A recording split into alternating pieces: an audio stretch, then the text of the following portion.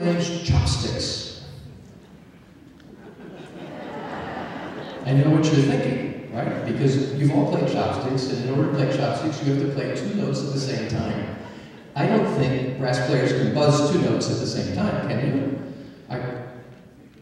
See? I mean, actually buzz. So I thought I had it.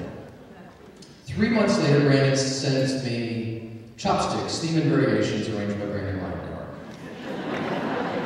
Take that, Dad.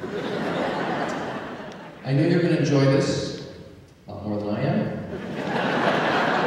There's only one other thing you need to know, and that is that Brandon did rip off yet another one of my favorite composer-pianists, and that's none other than Franz Schlitz and his brother Bud.